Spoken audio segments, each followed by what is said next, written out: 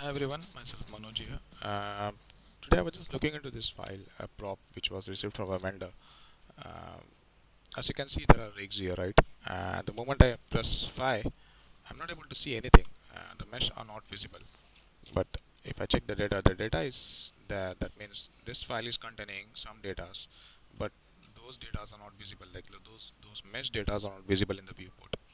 And as you can also see, there is a default render layer with a numeric of 5, right? A default render layer 5. That means this file is containing a multiple default render layer nodes. So and as I was saying, like it was containing a mesh data. If I go into Outliner and if I select any mesh, it will be snapped to grid with 0 access. So that means you know it has mesh, but it's been snapped to some kind of 0. It's not, the Maya is not able to understand that because all those mesh are skinned. So there is some skinning, or there is some data which is not no not which is which has been not able to be understand by this interface or by Maya, and due to which it's not displaying those data. That's what. So how to recover this? How to recover this file? How should I recover all my mesh? What should I do? You know, to to to make sure all this mesh are visible, because everything is on here. And how to recover this default render layer also. So the first thing you're gonna do is you're gonna look into the script editor here. So I'm gonna go into script editor, as I can see here. Okay, now we have an issue here. Now we have an issue as Nan. Now what Nan means now, as you can see, there is a Nan error, right? And what else do we have? Okay, and we also have an unknown plugins. So it means all these plugins are not installed in my plugin path, or not available in my plugin path.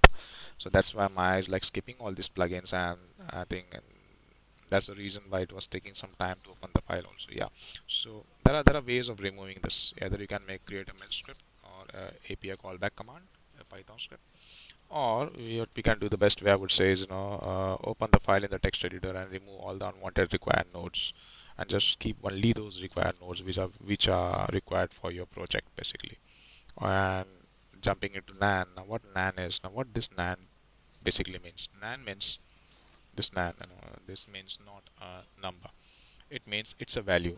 It's a value that represents an unspecified value with a floating pointer. That's what Nan basically means. And and this error mostly occurs whenever there is a whenever there is an unspecified value, basically due to which the interface or the algorithm is not able to understand basically.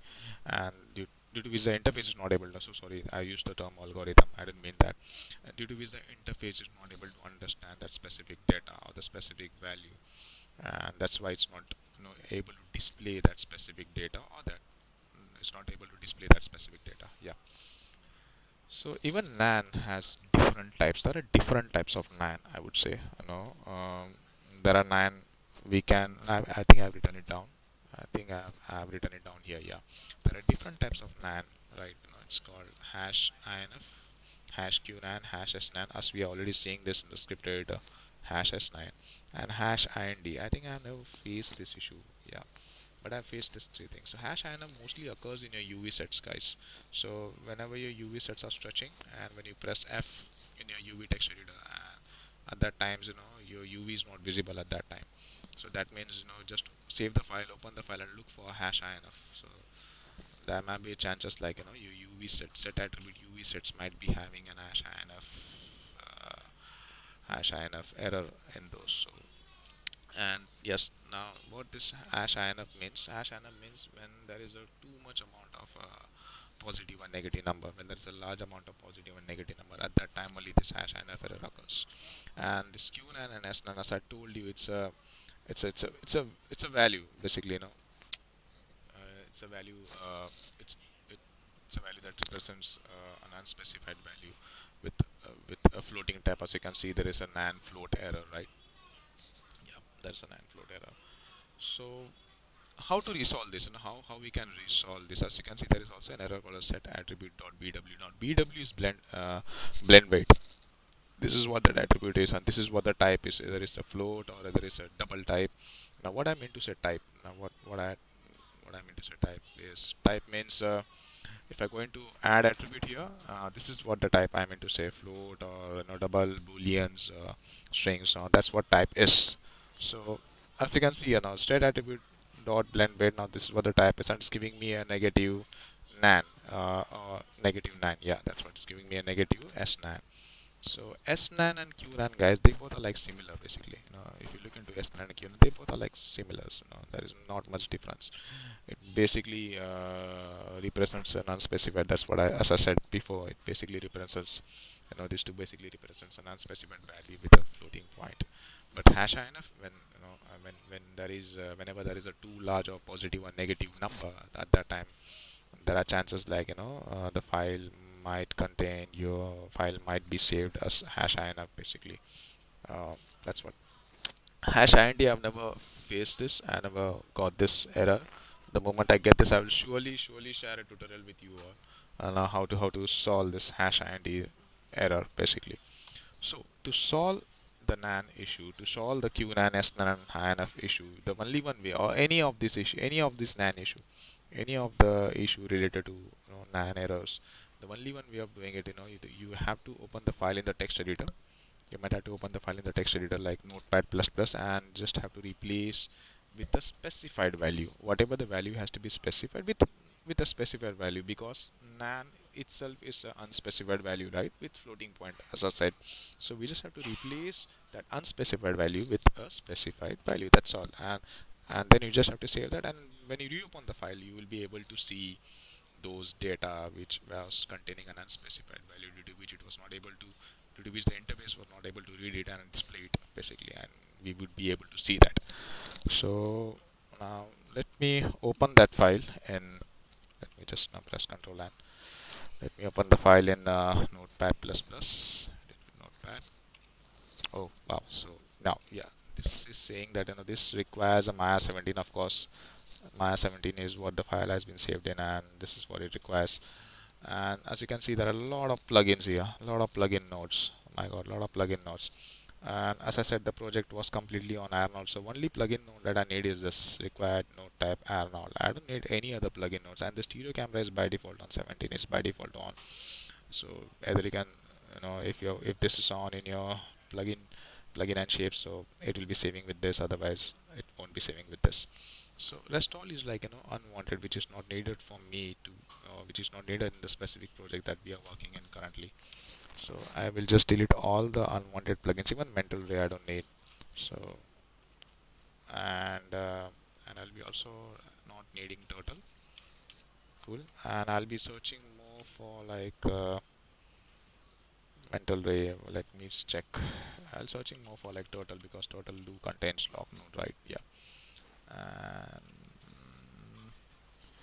create ILR, as you can see now, create ILR options. All these are like turtle nodes with lock nodes. I'll be deleting those, so that whenever I reopen the file, it should not be giving me an unknown node error or something. So, and I'll be also searching for mental ray. Next, just type in mental. That's it. Okay. And MI. Just type in MI. Fine. Okay. We can delete the mental ray node by the outliner also, so not an issue. So yeah, the two things what you have done here is now we have deleted all the required plugins, which are very non, even V-Ray, this is not needed, because yeah, file info V-Ray, that's not needed for me.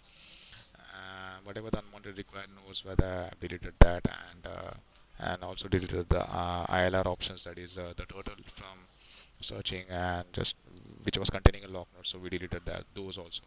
For mental ray, we can just delete it from the outliner itself, so that's not a problem. And now what we are going to search is for the nan. So how I'm going to search that, as you have seen in the error here, like it's containing a prefix called as hash. Now that's the prefix that what we are going to use to search for, not the snan, not entirely this. I'm just going to use this because there can be any other nan also, right? There can be snan, there can be inf, there can be qnan. So I'm just going to look for hash. So I'm gonna type in here hash, and the moment I search, yes, there is a qnan also, as you see here, right? There is a qnan also. So what I'm gonna do is I'm gonna replace the -1 qnan Okay, not this. I'm not gonna select this symmetry. I'm just gonna select this, and I'm gonna replace with the positive value of blend weight. Blend weight one, blend weight one, and two means one means linear and two means quadratic. I don't know. Yeah. So I'm just gonna replace. Sorry for that. Just gonna replace with one. That's it, and no other values as two or something. Cool.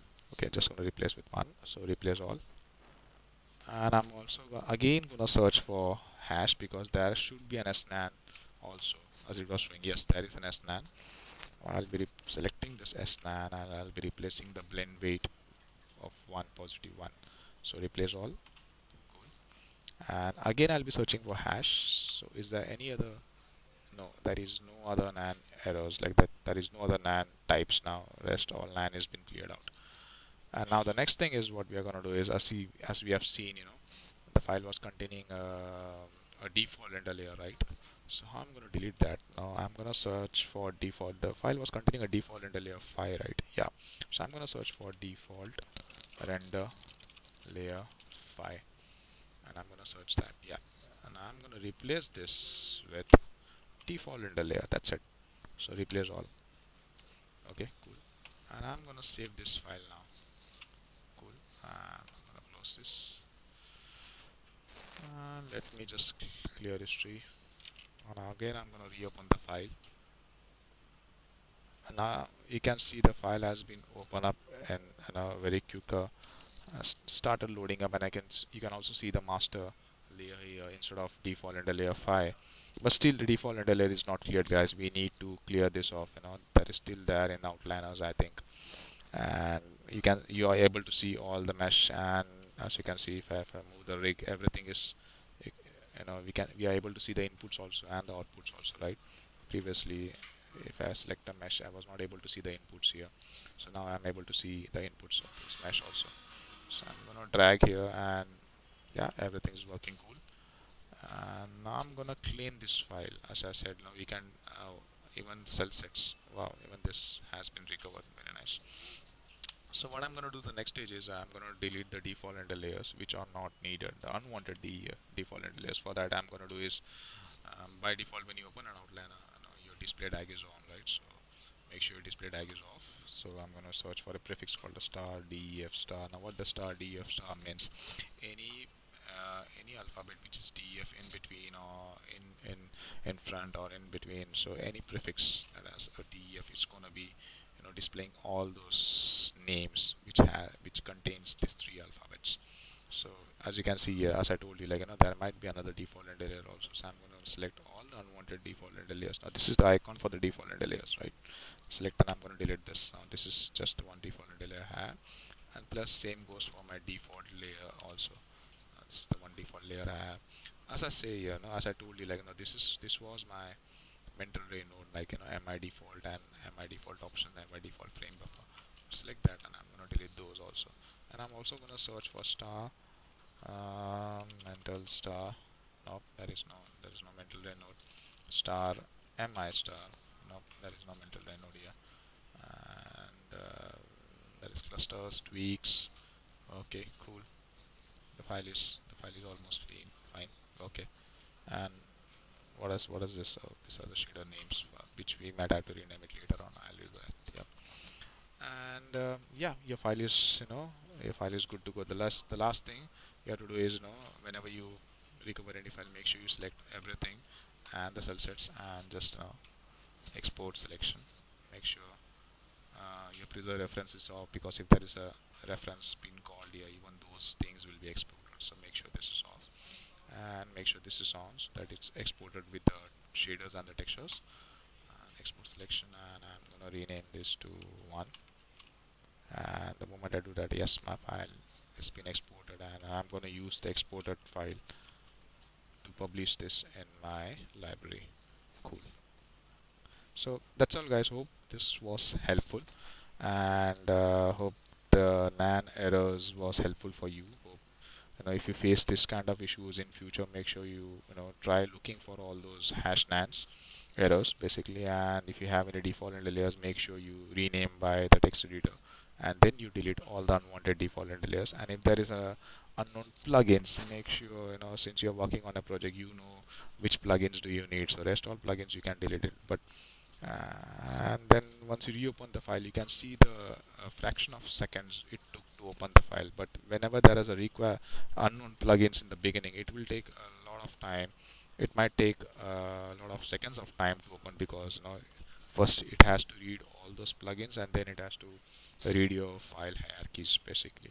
So it's gonna take time. So once you delete all those unknown plugins, your file will take just a fraction of seconds to start loading, to get the loading bar quicker basically. And hope this was helpful, guys, and that's all. Thank you. Thanks for watching, and keep sharing knowledges. Thank you. And yes, if in future if I get a hash and error, I'll surely share a tutorial with you all. Thank you. Bye bye.